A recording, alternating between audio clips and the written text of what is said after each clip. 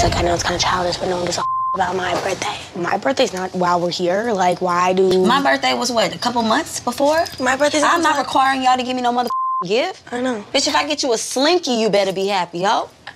I'm gonna get that bitch a Slinky. Please do. Come here right now. What?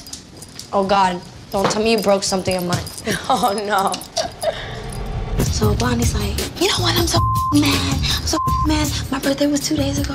2 days before the house. Two bitches, right. That's just ugly. That's ugly. It's ugly. That is ugly. It's ugly. It's ugly. It's kind of pathetic. That is so ugly. I'm gonna keep it real. Wait, don't say anything until I say what I need to say, and then you can say what you want. I don't care about my birthday. I really don't. I'm not turning 15. It's not my quinceañera, okay? I'm not stingy like that. I'm not trying to steal anyone's shine. I don't care about that. I've been here for a week and not one person did for my birthday. Your birthday was 2 days before you got to this house when nobody knew you. All I wanted to do was make a cake. I wasn't saying I wanted to take away from her birthday, but these girls don't listen.